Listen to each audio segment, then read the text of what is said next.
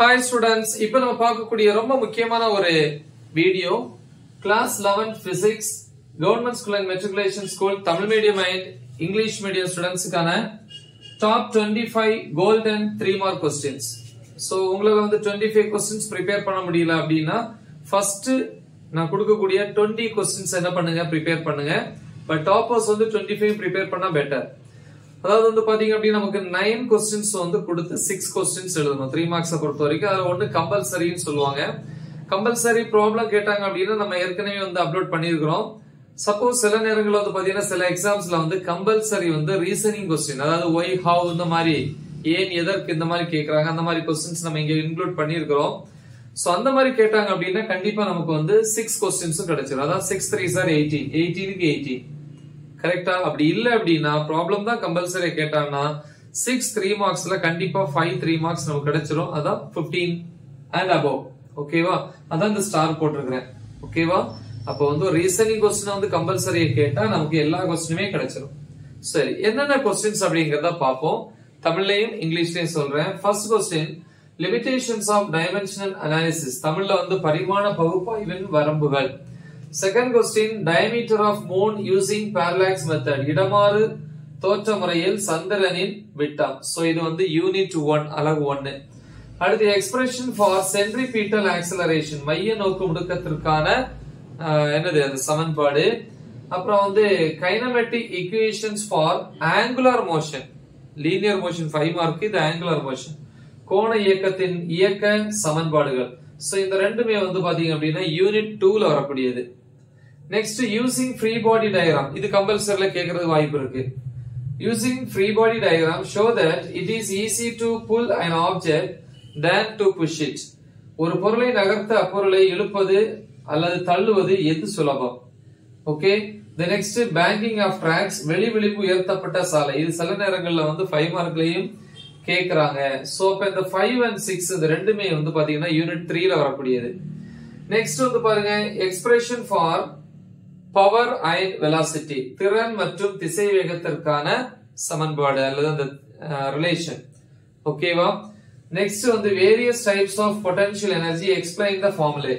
பல்வேறு வகையான நிலை ஆற்றலை கூறி அதன் சமன்பாடுகளை எழுதுக. சோ அப்ப இந்த 7 8 வந்து யூனிட் 4ல வரக்கூடியது. அப்புறம் வந்து COG, centre of gravity of a irregularly shaped lamina. ஒழுங்கற்ற வடிவமுடைய பொருட்களின் நிறை மையம். ஓகேவா? அல்லது இயற்பியல் மையம் அப்படின்னு சொல்லலாம். சோ இது வந்து क्वेश्चन நம்பர் 9. இது வந்து யூனிட் 5ல இருந்து நம்ம எடுத்துக்கிறோம். ஓகே, நெக்ஸ்ட் யூனிட் 6க்கு வரோம். 10th question, energy of satellite. துணைக்கோளின் ஆற்றல்.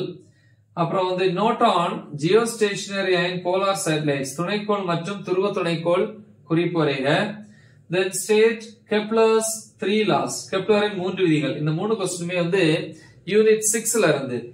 நெக்ஸ்ட் வந்து பாத்தீங்கன்னா தெரியும், state and prove pascals law. Pascal விதியை கூறி நிரூபி. தென் equation of continuity for a flow of fluid. பாய்ம ஒன்றின் ஓட்டத்திற்கான தொடர் மாறிலி சமன்பாடு. நெக்ஸ்ட் பாருங்க, terminal velocity of a sphere in fluid.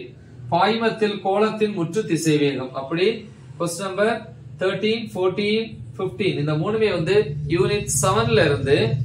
Next வந்து work done in a volume change in a thermodynamic system. தமிழ்ல வந்து வெப்ப அமைப்பின் பருமன், அதான் வால்யூம், பருமன் மாறும்போது செய்யப்பட்ட வேலை. அப்புறம் work done in an isothermal process. வெப்பநிலை மாறா நிகழ்வில் செய்யப்பட்ட வேலை. ஓகே, சோ இந்த 16 and 17 இந்த ரெண்டுமே வந்து பாத்தீங்கன்னா யூனிட் 8ல இருக்கக்கூடியது. Then kinetic interpretation of temperature. இயக்கவியல் கொள்கையின் அடிப்படையில் வெப்பநிலை. நெக்ஸ்ட் வந்து பாத்தீங்கன்னா 18th क्वेश्चन வந்து யூனிட் 9ல இருக்கிறது. சோ நெக்ஸ்ட் யூனிட் 10ல ஒரு क्वेश्चन இங்க இருக்கு. Difference between SHM and angular SHM. தமிழ்ல சீரிசை அலை இயக்கம் மற்றும் கோண சீரிசை அலை இயக்கம் வேறுபடுத்துக. இது क्वेश्चन நம்பர் 19. ஆனா வந்து யூனிட் வந்து 10ல வரக்கூடியது. சோ நெக்ஸ்ட் வந்து क्वेश्चन நம்பர் 20 பாப்போம். Question number 20, rules of significant figures. முக்கிய எண்ணுருக்களின் விதிகள். சோ இது வந்து யூனிட் 1ல வரக்கூடியது. 21 வந்து பாத்தீங்கன்னா what are concurrent forces and state Lami's theorem plus அதுல ஒரு எக்ஸாம்பிள் எடுத்துக்காட்டு வரும்.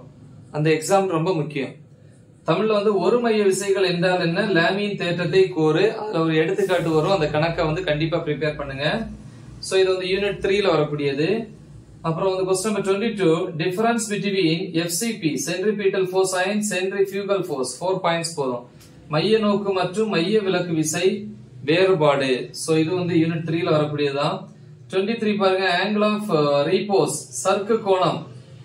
சோ இந்த டெரிவேஷனும் அந்த யூனிட் 3ல வரக்கூடியது. அப்புறம் வந்து இது வந்து 24 வந்து பாருங்க, நோட் ஆன் ரோலிங் ஃபிரிக்ஷன் உருளுதலின் உராய்வு. Okay, so unit 3. அடுத்து 25 பாருங்க, law of conservation of angular momentum plus example. 5th யூனிட்ல வரும். கோண உந்த மாறா விதியை உதாரணத்துடன் விளக்கு. சோ அப்படி டோட்டலா 25 क्वेश्चंस. பட் ஆவரேஜ் ஸ்டூடண்ட்ஸ் வந்து நீங்க 1ல இருந்து 20 வரைக்கும் நீங்க ப்ரிப்பேர் பண்ணா போதும். உங்களுக்கு வந்து கண்டிப்பா 6 3 மார்க்ஸ்ல வந்து 5 3 மார்க்ஸ் கண்டிப்பா கிடைச்சிரும். 18க்கு 15 பிளஸ். ஓகேவா? எஸ். சோ ஒரு முக்கியமான வீடியோ, நல்லா தெளிவா பிராக்டிஸ் பண்ணுங்க. மறக்காம இத உங்க ஃப்ரெண்ட்ஸ்க்கு ஷேர் பண்ணுங்க. All the best. Thank you.